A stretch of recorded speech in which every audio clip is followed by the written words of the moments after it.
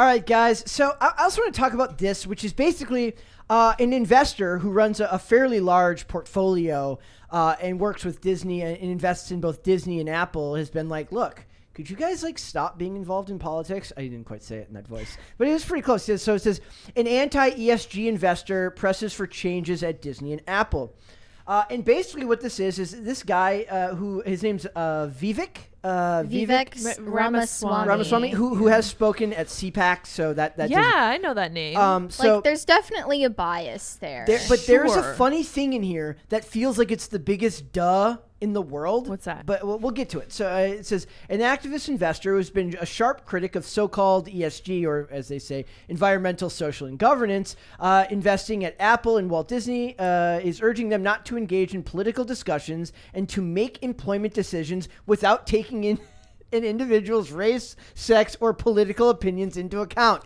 Like, is that not already? What the hell is going on? In the law. That's literally the law. That is the I mean, law political of the land. affiliation isn't in the law, but should be. But, it is in but, DC. Yeah. He said Disney must act now. If Disney continues speaking out on political issues that do not affect its business, it will face even greater pressure to act when they do. And the sides Disney will be expected to take won't be the ones that are favorable to its business. Like Good point. climate change stuff, like any. But I want to point out: does becoming political make a company inherently reactionary? It depends. I think it makes you reactionary. The second you take a stance, you're now on your heels. Yeah, but I also think it depends on what your business is. Well, okay. If I mean, an it sets a entertainment precedent company, that you have to speak on every little thing. Yeah. That Yeah. is relevant in You the don't wanna moment. set a lot of the smartest celebrities are the ones who just don't speak on any of it because that way they aren't expected to speak when something big happens. The smartest celebrities are the ones that don't have social media presences. But then that's also something that is like, if you're already an A-lister, you got grandfathered in Yeah, you don't have to before worry about social it. media even existed. But like, I found this interesting because he's basically suggesting like the very simple premise that you shouldn't make business decisions on any other grounds than what is Good for most business. profitable. Yeah. Right. What decision is most profitable? So this is like getting to my point that I often make, which is that people just don't want money anymore. Nope. They have ideological ends. So weird. There got are involved. ideologues at all of these mega corporations who have redundant jobs who that add no value to the company, are just 100% drains. What was the job title you mentioned earlier? A diversity, equity, inclusion, marketing, and communications. It's like 9 departments. I that get, cannot like, think of someone that was at CNN, by the way, but I can't think of someone more redundant and more of a drain on a company than with a job title like that. So he also says he holds positions at Apple and Disney, and in recently launched exchange-traded funds that invest in large public companies. The fund has roughly $11 million in net assets. That's not a whole lot when you really think about For asset management firms, yeah, sure, but like in reality, that is enough to like have influence. And I was trying to think of where I Right. knew this guy. Like, I have the book Woke Inc. in my room, and I just haven't read it yet. So that's my own fault. Oh, okay. A book that argues companies shouldn't be swayed by politics. Strive Management's main fund, focused on energy, has $320 million in assets. Earlier this month, he publicly called on Chevron to pump more fossil fuels over the next decade. I love this and guy. slow spending on its energy transition plan. His energy ETF holds a position at Chevron. So he's got money. He's got influence, He and can he's make a taking. difference. He can Good make a for him. But it feels bonkers to me. Look, Bob Chapek, who is famously called Bob Chapek, very profit focused, always has been. And as soon as he took over Disney, he started getting involved in politics. Originally, he goes, "No, we're not going to focus on it." But that was like right when the parental rights and education bill came out, and they're in Florida, so he got like screwed kind of into having to talk about it. And they clearly didn't know what they were talking about. Here's a conflict though. There are people working, there are executives at Disney and other media companies who are ideologues, yes, and who want the company to make business decisions for ideological ends. Yeah. But there are also shareholders who are shareholders purely to have ideological influence too. Yeah.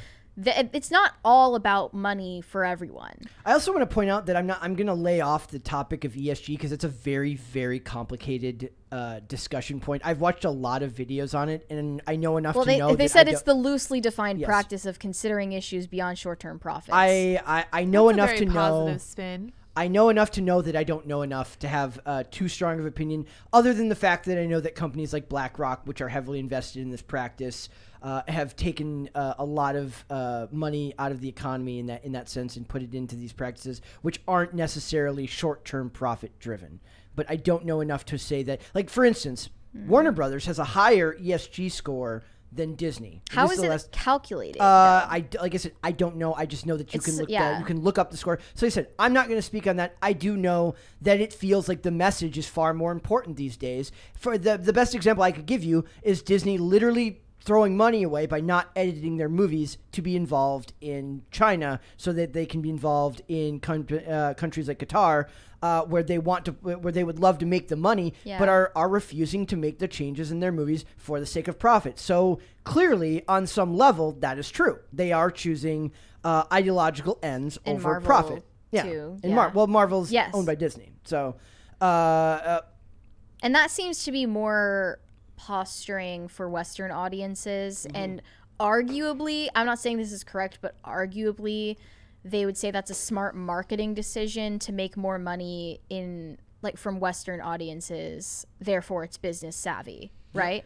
This isn't about marketing, I don't think. This is about something overarching that they're trying to go for. And the way that they define ESG as thinking about something beyond short-term profit, doesn't that sound nice?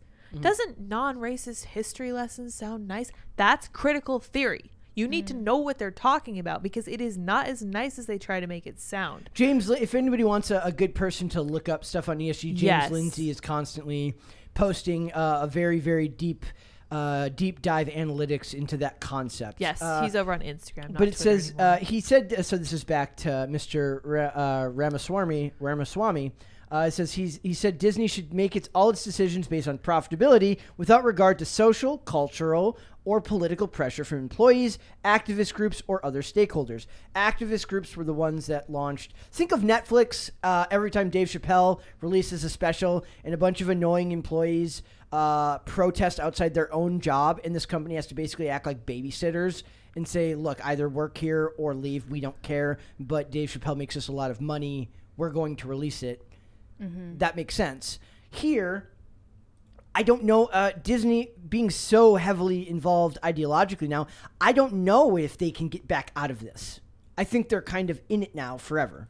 Yeah, how do you disentangle yourself? You wouldn't be able, right? They renewed Chapek's contract for another 2 or 3 years, if I remember correctly. At the very least, it's not going to change until management changes, right? Because there's going to be the stink of the political ends all over his stuff. But a lot of people would say that Disney has always had political ends. It's just that those ends have shifted to something that they weren't before, you know? Yes. The company's political and social ideals. Right. Well, yeah, because Walt that's Disney, unavoidable, right? Walt Disney was an anti-commie, so he well, he had a lot of controversial opinions. That's I mean, that's not really relevant though. So, it's just the fact that like any media company, any entertainment company is going to have ideals and messages that they are pushing into society. And to be fair, the average person doesn't know this stuff is going on. There are plenty of people who are blissfully unaware of how annoying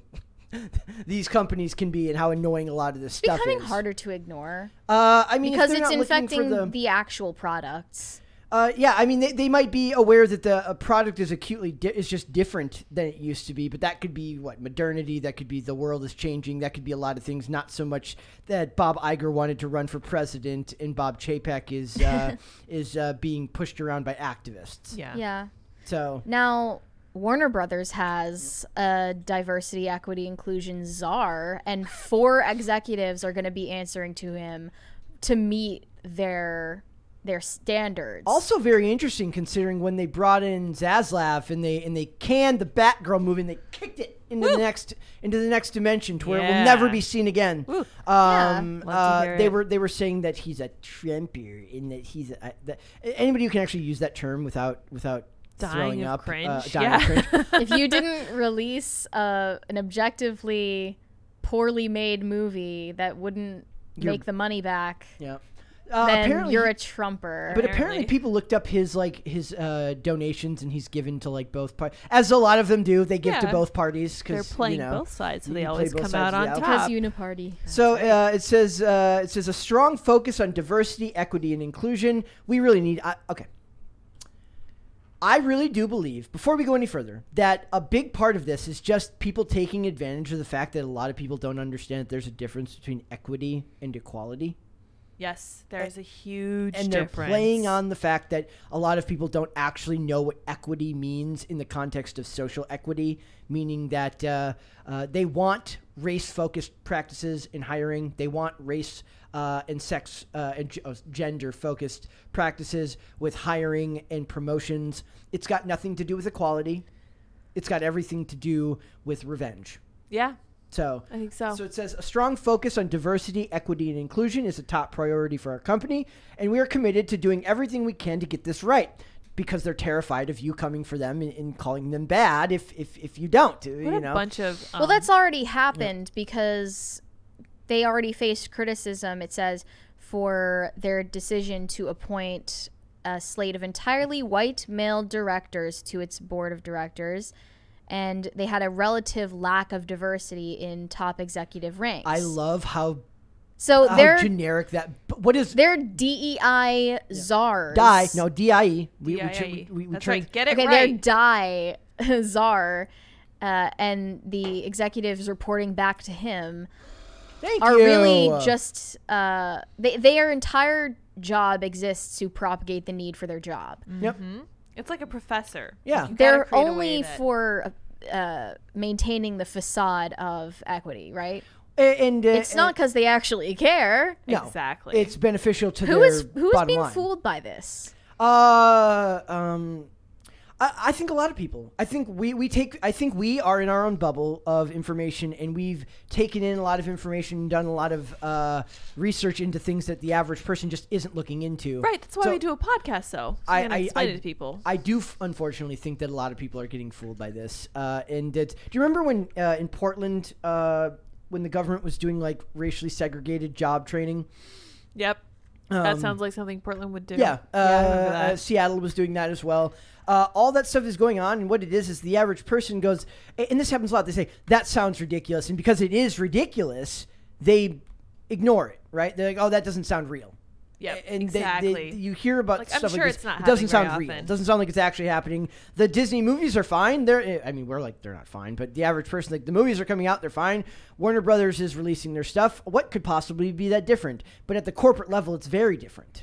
Well, what we're told is that we are conspiracy theorist whack jobs for thinking that these executives and shareholders have some shared interests for, like, shared ideological interests, not business interests. But then they openly can say that the goal of their DIE strategy team Thank you. is to drive long-term change both locally and worldwide. They are globalists. Yep. They want to use entertainment as the vehicle for global ideological change. Which right? is, they always find a way to dress it up in corporate speak. That sounds so Synergy. banal. Yes, I love the word. It's my favorite thing. in the world. Synergy is It literally a great like word. it's means nothing. like you. I don't We think generate solutions. they literally sound like they've never actually spoken to an actual living, breathing human How do being. we make Corporate this speak. human? Yes, these people don't. They're human very well. lizards. They're definitely lizard people. Like, that, again, it's like we don't say that because we literally think you're reptilian. We say that because you don't talk like a person. Yep. Yes. I mean, I don't expect the executives to talk like people when they're doing corporate speak, because it's literally designed to be less human, and more. Well, it's being ghostwritten for them, obviously. But obviously. But yeah. So I also just wanted to point out that there's a VP named Christian Hug at Warner Brothers. Doesn't that just make you want to give him a hug, Mary? Of a good Christian. A good hug. Christian hug. That's Good right. Christian hug? Yeah, I love it. Sounds like a euphemism for something. I don't like that. What is a good Christian hug? Tell me more. I need to. I need to know.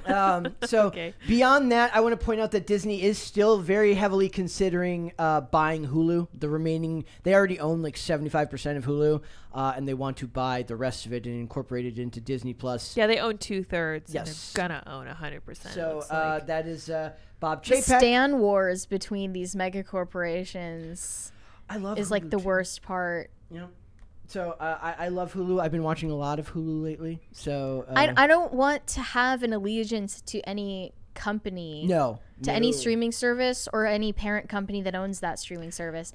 But they're stoking these, like, they want fandoms to exist behind mega corporations. Disney is the only one that actually accomplishes that. No, there is no. That's why they're acquiring all the IP. There are True. weirdo Disney adults. There are no weirdo Warner Brothers adults. That's just True. creepy. That's Also just. There are, true, yeah. Yeah. No, like they that. found out where the weirdo fandom adults were and just acquired whatever it was that they liked. anything they like, they're just like Star we'll Wars, take Marvel, this, we'll thank you, take thank you. this. They're also like, what they've done is, so I watched a really interesting video the other day. They said they spent the 90s making movies that gave women unrealistic expectations about love, and now that they've got them and made them 40-year-old single women, now they've turned them into fans of Star Wars, which they never gave a crap about 20 years ago, and they've geniusly moved them into, like, they've got cats, they've got their Star Wars and their Marvel, which they never would have cared about when they were in their They've 20s. appropriated them And into it. and they got them there by showing them that marriage was not feasible because they were never going to meet the perfect guy. So they've literally facilitated their own market and then bought the properties. They bought Marvel and DC, or I'm sorry, they bought Marvel and Star Wars because it was already a female-driven business. Yep. And then they just turned those projects into female-driven brands, while keeping the guys who are just Can't pretend to be the same thing that you were before after you get acquired by Disney. Yeah, That's true. and the guys are like the poor Marvel guys who can't admit that it's bad. They're like abused spouses that just keep coming back for more. Or like Eric Butts, the Disney Eric Star Butts. Wars reviewer. So Tell me more. Disney wins. He's a YouTube reviewer that infamously literally like bawls his eyes out at trailers for Disney Star Wars content. Yeah. Like he actually cries watching like a Sweet trailer for meteor Andor. of death. All that stuff made sense to me when they announced The Force Awakens. And Hit it's like that there big red button. hasn't been a Star Wars Yep. movie in a long time. A lot of people love Star Wars. Now it feels so It's abusive. manufactured. It's literally It abusive. really is. Yeah. It's, I feel exploited. I feel manipulated. This is don't honestly like it. predatory. Yeah. I It's very haven't predatory. even had sex with Adam Levine. Yeah, exactly. Thanks for watching this clip, guys. If you want to see full episodes or follow us on social media, links are in the description below. Bye. Bye.